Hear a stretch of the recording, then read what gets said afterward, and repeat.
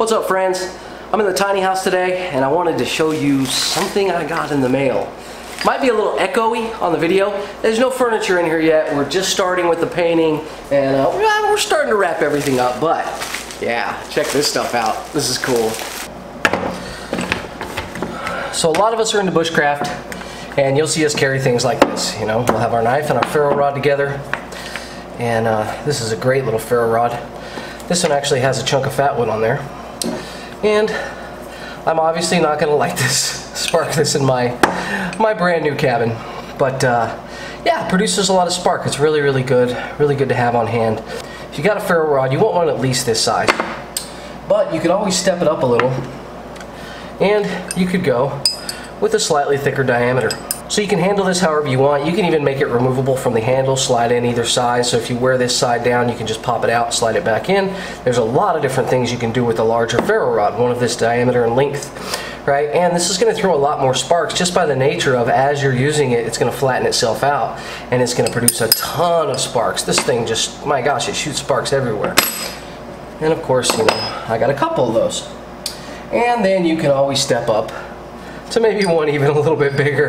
That, by any standard, is a huge ferro rod. That thing is awesome. You know, like, that if you're out in the wild, that right there is going to take care of you for probably a year. I mean, that's significant, but maybe that's not long enough and you need to go just a little bit longer. Oh my God, look at the size of this thing. That is freaking crazy impressive. That thing's amazing. And you know, it's got a little more weight to it, but it's not far off from my fat wood ferro rod. You know, you're not going to notice that on your belt, but that's pretty cool. But you know, so I got a couple extra of those, and these are really neat. I've got enough fire ferro rods to last me forever, but you know, some people that's just not enough. So that is 3/4 of an inch of fire starting glory right there. Look at that thing. It's a beast. Oh my God, imagine that surface worn down just a little bit. I mean, how much freaking spark that's gonna put out. We're probably gonna have to test this at night just to see. We'll do a little comparison between these two right here. And I mean, that is a beast. And of course I have 2 of them. So that's quite impressive. So I got 2 stacks here. I'm going to give these away. All you got to do for that giveaway is just, you know, throw a comment in the video. A full 1-inch ferro rod, guys. Look at the size of this. Let's just compare it to your standard average. Actually, this is a large ferro rod. Like, if you're going to buy one, this is a pretty good size. So, yeah. What are we going to do with these guys? Well, I'm going to tell you. I get these from a YouTuber, Nathan4071.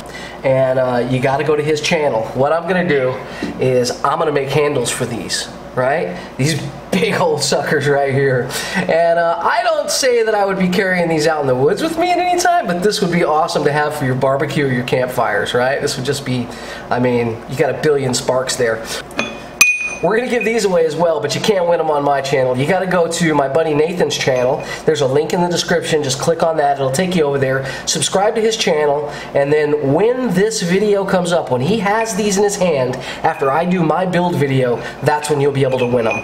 So, well, it'll probably be about a month away. I'm really busy right now. It'll take a bit, but I wanted to get these in the hands of people and just show you what's out there for ferro rods. You cannot get a better ferro rod than this, guys. And for you, you're going to take these home. Alright, go check out Nathan's channel, and I got like 6 or 7 videos coming out this week, guys. I'm going to unload on you so that you'll have an awesome Thanksgiving. So I'll tell you what, we're barbecuing all this week while we're working on the property. We've got excavators and chainsaws and logging. We've got a ton of stuff going on this week on the channel, and I'll fire these up. I'll take all 4 of mine out and we'll do a test video here in a little bit, but you guys get over there and subscribe.